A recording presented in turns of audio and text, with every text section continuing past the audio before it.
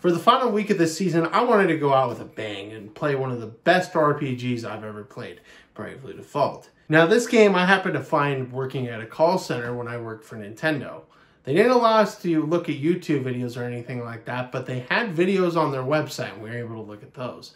I saw video after video for this game and I knew I had to have it. And when I first got it, I couldn't put it down. I was possessed and it took me 1.5 years to go after one of the most anticipated Let's Plays of my life. And I think it's the best Let's Play I've made to date. I poured my soul into that. But how much right did Bravely Default do? Let's check it out. Here's Bravely Default.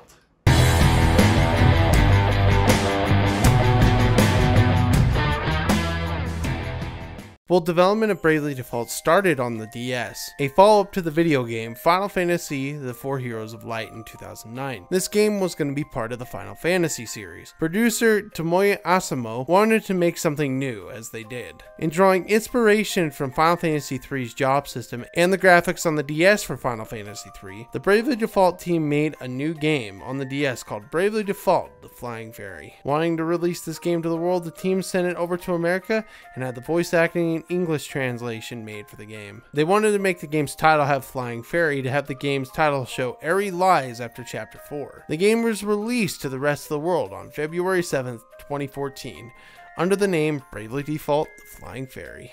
The story begins with a flying fairy flying around, saying, "Stay with her to the very end." I do what I want, you Navi looking Whoa, chill. This is a family show. Oh yeah, sorry. After we cut to what looks like a mage trying to pray to a giant crystal, she prays but somehow the crystals are consumed by darkness, causing utter chaos. Anya believes the Vessel of the Wind escapes the chaos. However, cutting to a village of Norende, a young shepherd named Tiz escapes, however his brother is not so lucky and falls to the ascending abyss below. After the world collapses, we cut to another character, a ladies' man named Ringabel, reading a strange journal about a young lady he feels he is destined to find. Going on to the next scene, we find a very independent woman named Adia, desperately trying to impress her father, and going on her first mission to take down the town and the inhabitants. Tiz wakes up in a nearby hotel, where the gameplay begins. Tiz heads up to a nearby cave and finds Agnes, where the duo head out on adventure, and they get stopped by these two bozos. They defeat them, and then the team heads back to the hotel where they meet Ringabel. He then joins the party. The team heads to a fortress to the north, where they team up with Adia, where she finds out that her father may not be the coolest guy this side of the pillow. The gang is destined for adventure and heads to the desert to awaken the first crystal and save the inhabitants of a water shortage. Then they head to the Florum region where they awaken the water crystal.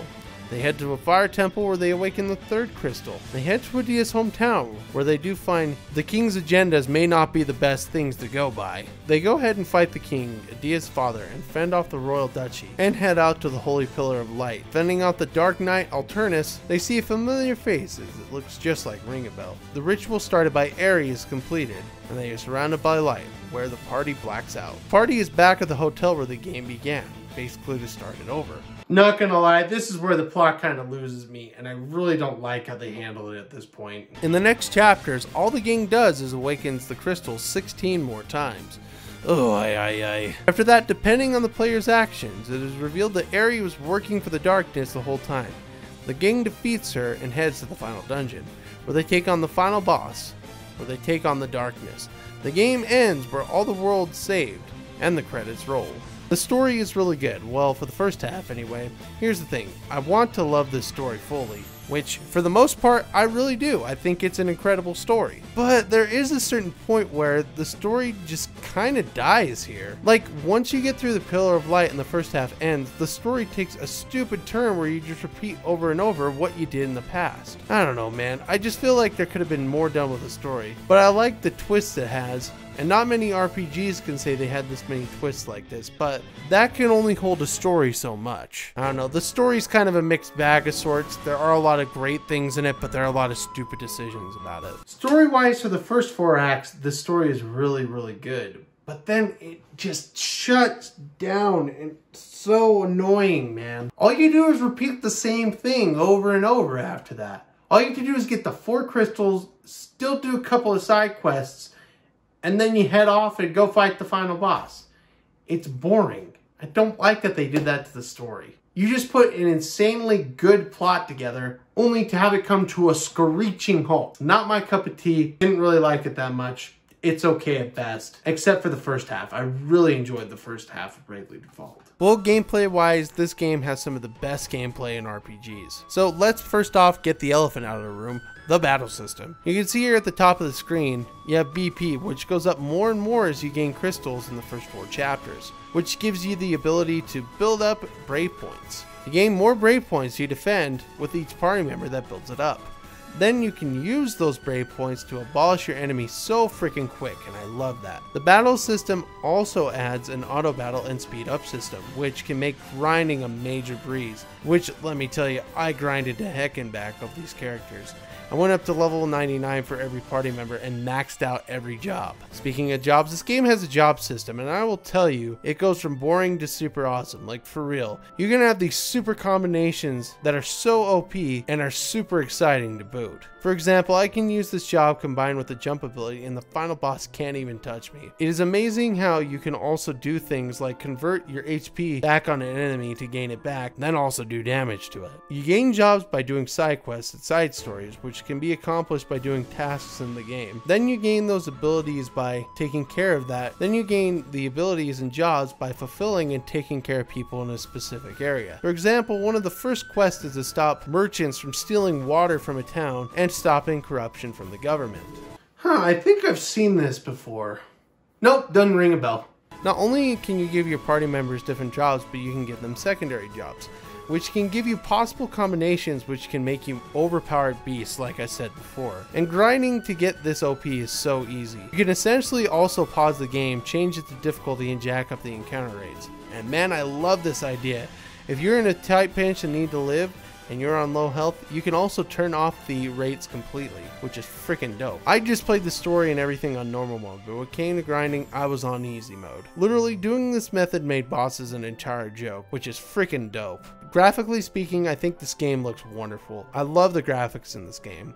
Everything looks ultra realistic, and the CGI cutscenes are stunning as all get up, especially for being on a 3DS. The character models may have something to be desired, but I can't deny that everything else looks awesome. The towns and castles, in some cases, they gave a watercolor painting to them as to what environments you're going into look like. And I love this as a person that defs appreciates art. This is awesome. These works of art are true masterpieces. Musically, this game is so good. Most games cannot even touch the quality of sound in this game. The battle theme is so freaking good, and the boss battle themes are sweet. Final battle theme is one of the best final battle themes I've heard in any RPG, which I cannot show because due to copyright, but it's freaking good. Just take my word for it. Bravely Default is just an awesome game to play, and I love this game so much.